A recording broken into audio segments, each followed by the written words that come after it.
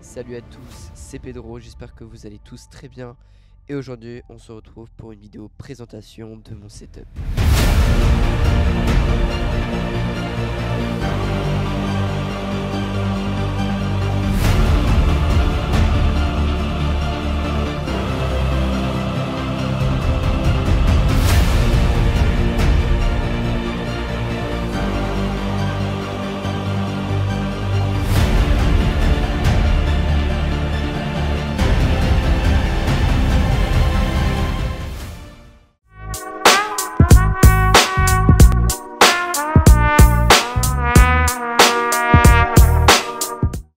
Donc pour commencer cette présentation du setup, on va commencer en partant de la gauche vers la droite.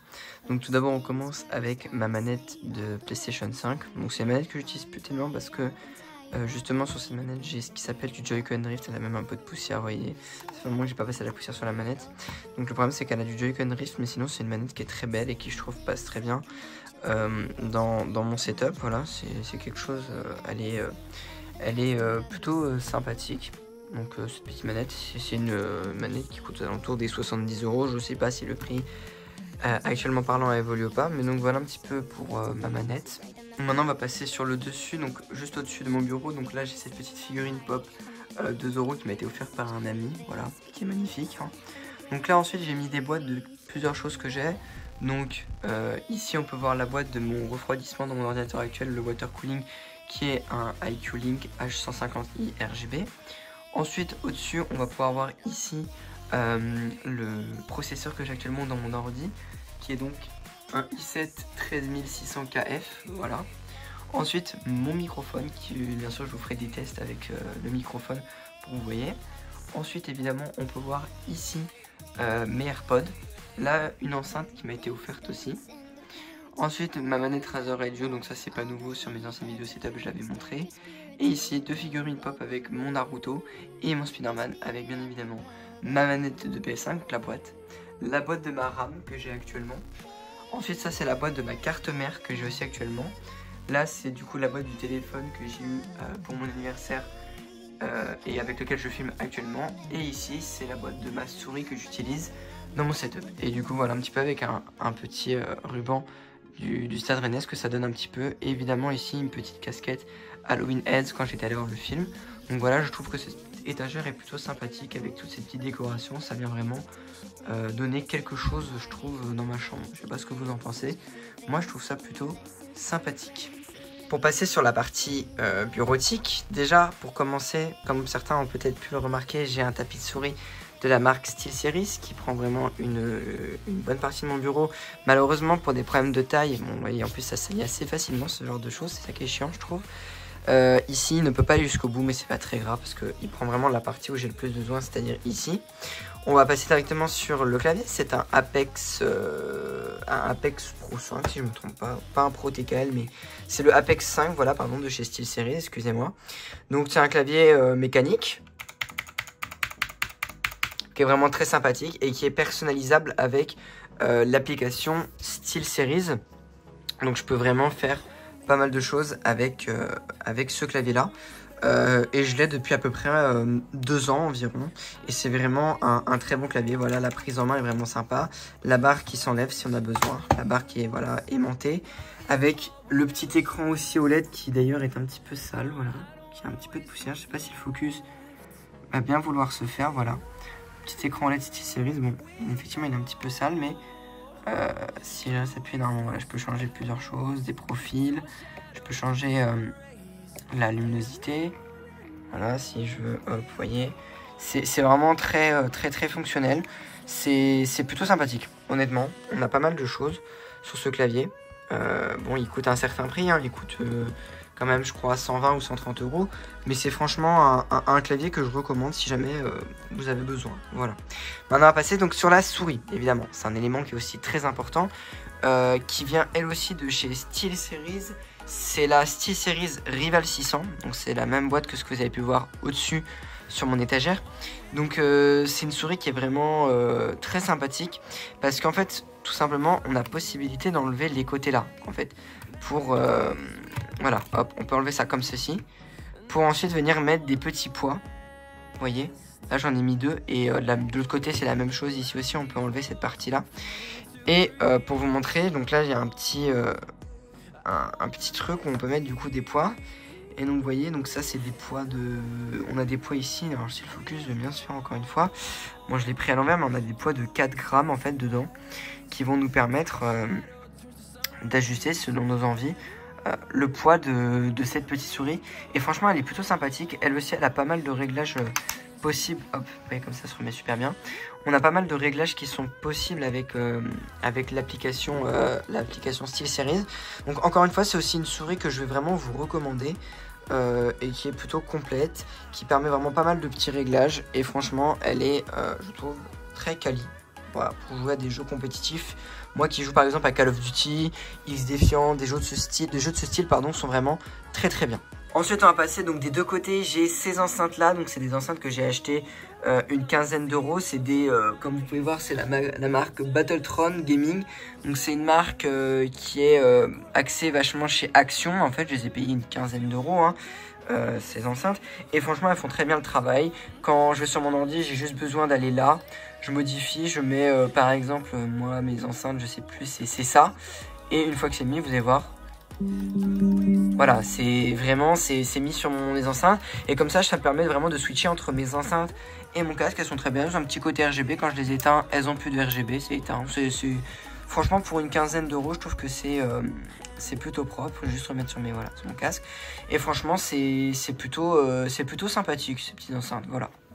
Ensuite pour passer, j'ai aussi une manette de PS4. Donc elle par contre j'utilise contrairement à la manette de PS5 parce que cette manette marche bien mieux que la manette de PS5. Voilà, ça pourra peut-être en choquer certains, mais cette manette là je l'ai depuis 2018 et elle a aucun problème, contrairement à la manette de PS5 que j'ai depuis 2021 et qui a déjà un problème de Joy-Con drift. Évidemment que serait du gaming sans évidemment avoir le son dans un casque.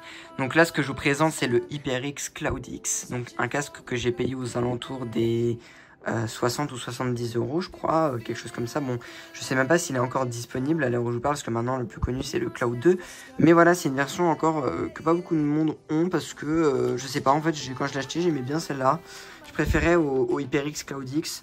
Donc franchement je vous le conseille. Voilà, les casques HyperX sont de très bonne qualité.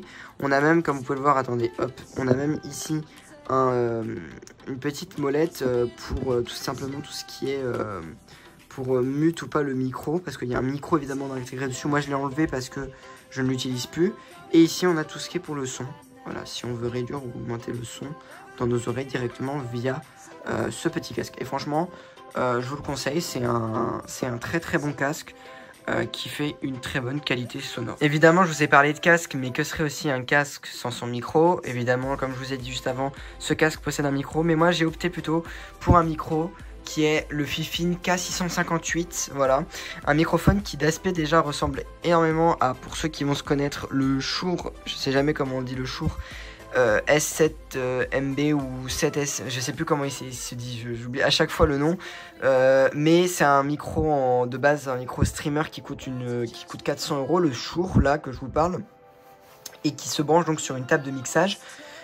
Évidemment la table de mixage c'est une Go XLR souvent, donc ça coûte aussi aux alentours des 300 euros, tandis que là c'est une alternative qui est beaucoup moins chère. Le micro m'a coûté 75 euros, bon il coûte 120 euros le micro quand même, hein, ça reste un prix, même 75 ça reste aussi un prix, et franchement il est hyper fonctionnel. Enfin vous allez pouvoir faire vraiment beaucoup de choses avec ce micro. Tout d'abord donc on a déjà le bras que j'avais déjà auparavant. Pour ceux qui se rappellent de mes premières vidéos setup, j'avais un micro à perche mais qui était de moins bonne qualité évidemment. Enfin, le microphone en lui-même était de moins bonne qualité. Évidemment fourni avec, j'avais un petit trépied pour ce micro, mais bon j'ai opté évidemment pour un bras. C'est beaucoup plus pratique avec un bras. Ici donc avec cette petite molette, je vais juste faire le focus s'il veut bien se faire. Voilà. On a une molette pour régler le gain du micro. Le focus se fait mal je trouve. Donc on a une petite molette pour régler le gain du micro ici.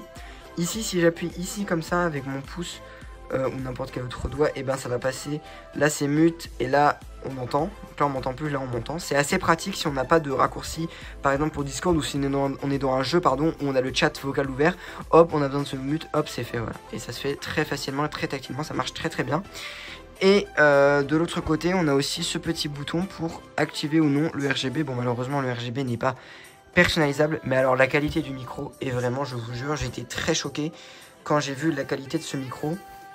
Je vous ferai de toute façon un test après du micro, un petit test.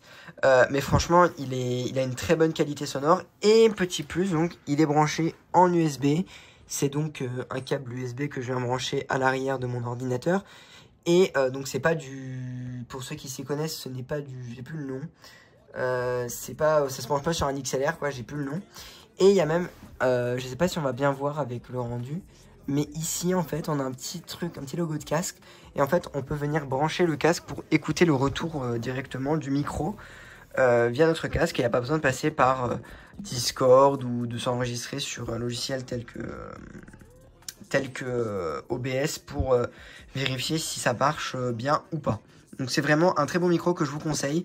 De toute façon, les références, j'essaierai de les mettre au maximum dans la description de cette vidéo. Et on va passer à la suite avec le PC. Juste avant de passer au PC, je voulais faire un petit point. Bon, le câble management, j'allais dire, qui est presque parfait parce que voilà, et ces câbles-là, c'est à cause de mon G29 qui est ici. Mais regardez un petit peu maintenant comment ça a beaucoup changé. Déjà au niveau de mes pieds, il y a presque plus de câbles. Et quand en fait on est vraiment positionné au-dessus du bureau, on voit vraiment, à part mon câble d'iPhone du coup pour le charger, qui est branché ici, on n'a plus de câble qui dépasse. C'est vraiment très pratique en fait. Avec un ami, on a fixé tout simplement une multiprise sur mon bureau, comme ceci. Et c'est hyper pratique, vraiment. Comme ça me permet d'avoir plusieurs prises et en même temps de passer tous mes câbles derrière afin que les câbles ne se voient pas et même de passer quelques-uns, vous voyez, comme ceci. Vraiment, c'est hyper pratique. Et donc, ça fait un meilleur câble management que ce que je pouvais avoir avant. Et alors maintenant, ce qu'on va faire, c'est qu'on va passer tout simplement à mon ordinateur, la machine de hier. Voilà. Donc vraiment, il y a eu énormément d'évolution et j'avoue que depuis le dernier setup que j'ai pu faire, eh ben, il a beaucoup changé. Déjà, on est passé sur un boîtier totalement différent. Donc, c'est un boîtier de chez la marque NZXT. C'est le H9 Flow de couleur noire que j'ai préféré, que j'ai opté, on va dire, pour avoir un bon refroidissement d'air, un bon flux d'air et en même temps avoir un boîtier qui est très joli. Par contre, l'inconvénient, c'est que ce boîtier est vraiment totalement en métal, on va dire, et donc il fait environ 12 kg facile, hein. 12 kg. Donc dedans, comme vous pouvez le voir ici, sur cette partie-là, c'est mon water cooling. Donc on peut voir les deux gros câbles qui vont rejoindre le processeur juste là-bas. Donc c'est un water cooling de chez Corsair, comme j'ai pu vous montrer avant. C'est le H150 ou H100i, je sais plus c'est lequel des deux. C'est un water cooling qui est assez récent, voilà. Et il est vraiment très très beau, il est très personnalisable via l'application Corsair. Évidemment, j'avais acheté, enfin il y avait de fourni avec le module qui permet de modifier les couleurs, parce que si on achète juste quelque chose de chez Corsair de base, on n'a pas la possibilité de pouvoir changer des couleurs. Il faut absolument le module. Donc en bas, on a aussi 3 ventilateurs de chez Corsair. Donc je compte peut-être les changer. Je vais voir ce que c'est des ventilateurs. Voilà, j'aimerais bien plutôt prendre des noirs, des tout noirs, et qui soient du coup les mêmes que ceux-là, parce que ceux-là c'est des versions plus anciennes de chez Corsair. Si on se rapproche un petit peu plus, déjà si on regarde en dessous, donc on va me voir un petit peu. On peut voir qu'on a 3 ventilateurs ici, là, en haut, juste au-dessus des 2 câbles. Donc ça c'est des ventilateurs de chez NZXT. Qui ont été fournis avec le PC. Et on peut voir aussi au fond de l'ordinateur, alors on va peut-être pas bien voir avec le reflet, mais on a un autre ventilateur qui tourne tout au fond de la machine. Voilà. Ensuite, donc je vais zoomer un petit peu pour vous montrer. Juste ici, vous pouvez voir qu'on a les 2 barrettes de RAM de chez Corsair. Donc c'est des barrettes, c'est des dominateurs titanium. Donc là on est sur 2 barrettes de RAM de 16 Go qui sont à chacune cadencées à 6200 je crois MHz, 6200 MHz. Donc moi j'en utilise que 6000 par rapport à ma carte mère qui ne prend que 6000 maximum. Mais voilà, elles sont cadencées à 6200 MHz. Ensuite en processeur, donc comme j'ai pu le dire avant, c'est ce qui va être sous le water cooling. C'est un i5 13600KF, si je ne me trompe pas. C'est un très bon processeur pour le gaming et aussi pour un peu plus axé pour le gaming, mais pour enregistrer des vidéos, il fait vraiment le taf. Voilà. Niveau carte graphique, eh ben, pas de changement par rapport à mon dernier setup. On est sur une RTX 3080 de chez 3070, pardon, excusez-moi, de chez Gigabyte, une Eagle qui fait vraiment très le taf. Elle a 8 Go de VRAM. Franchement, je fais tourner tous mes jeux parfaitement, soit en élevé, soit en ultra, avec de très bons FPS globalement. Donc franchement, j'ai rien à redire sur la carte graphique. Au niveau de l'alimentation, si je me trompe pas, là j'ai plus la marque, mais c'est une 700 watts, je crois, quelque chose comme ça. Et puis voilà, je pense avoir rien oublié. Si ma carte mère, c'est une MSI Z790 Pro Gaming, je crois, quelque chose comme ça. Vraiment une très bonne carte mère qui fait vraiment bien le taf. Vraiment mon PC fonctionne à merveille depuis que j'ai fait tous ces changements. Donc je vous invite à regarder si vous voulez voir mon ancien PC à quoi il ressemblait l'ancienne vidéo. Mais vraiment il y a eu énormément de changements depuis ma dernière vidéo setup qui remonte à il y a plus d'un an déjà, un an et demi facile. Donc c'est pour ça que je comptais vous faire un petit peu cette vidéo pour vous montrer tous ces changements apportés sur mon setup. Au niveau de mon écran, eh bien il n'y a rien qui va changer par rapport à la dernière vidéo setup. Je suis toujours sur un Samsung. Donc j'ai un écran de chez Samsung, un 24 pouces incurvé en 144 Hz que j'avais payé aux alentours des 180 je crois euros, quelque chose comme ça, quand je l'avais acheté. Et c'est vraiment un écran qui fait le taf. J'ai un petit menu quand j'appuie derrière sur un bouton ici, voilà. Je peux modifier pas mal de petites choses, je peux modifier la fréquence, le temps de réponse, etc. C'est vraiment un très bon écran, il m'apporte de très bonnes couleurs. Et donc vraiment c'est plutôt stylé. Vraiment, c'est très bien comme écran, il me va il me va vraiment, il est à la perfection quoi. Pour mon utilisation gaming et un petit peu vidéo, il est parfait. Voilà, donc c'était la fin de cette présentation vidéo setup, j'espère qu'elle vous a plu. Si c'était le cas, n'hésitez pas à lâcher votre meilleur like et à vous abonner. Sur ce, c'était Pedro et moi je vous dis à plus pour la prochaine vidéo. Allez, bye. I never met you, but I still wanna hold you. Getting over you is just something I can't do. I wanna feel brand new, it's just something I can't